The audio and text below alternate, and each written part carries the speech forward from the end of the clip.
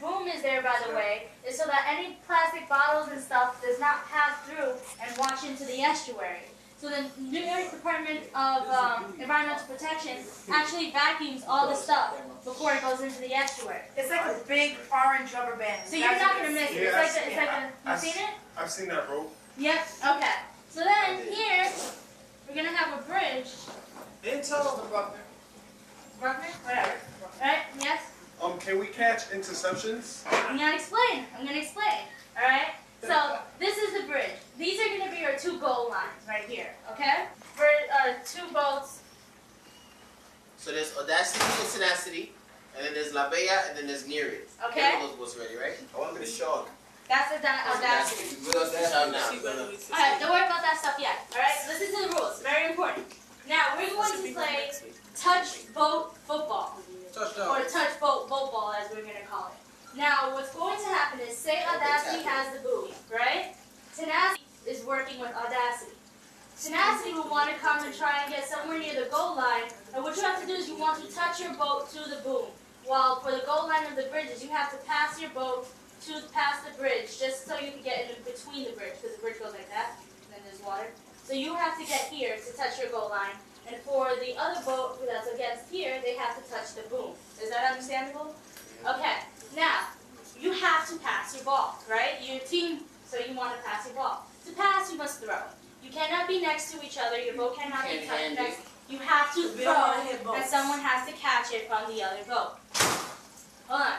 So, if Audacity is rowing and Tenacity is here, and they throw, but the buoy falls in the water, La Bella and Nereid can intercept it. Fumble. It's a That's a fumble. fumble, exactly. So, now if La Bella now has the ball, Nereid would want to come and try and help to get it to their goal. Now, just one more, this is the last part of the rule. Say Audacity is right here, right? And La Bella comes in, and someone lays a hand on Audacity's boat from La Bella, you automatically have to give the boat to La Bella. The buoy. I mean the buoy.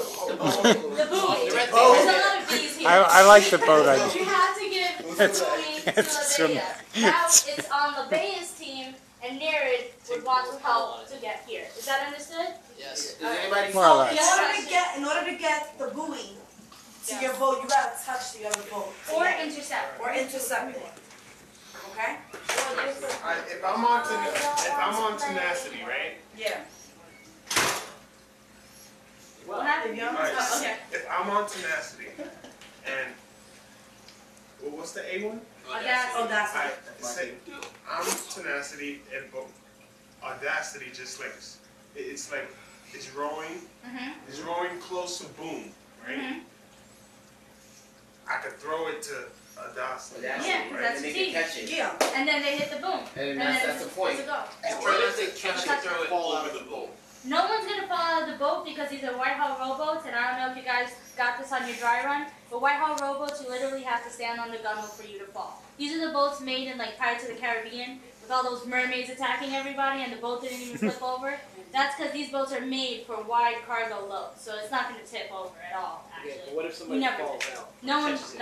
Well, we have safety rules that we've already established when you guys run on the boat. It's the same way. No one can stand up. No one can move to one side without letting other people know. And no one... Don't even waste your time trying to stand. Now It's just not going to work. It's just not going to work.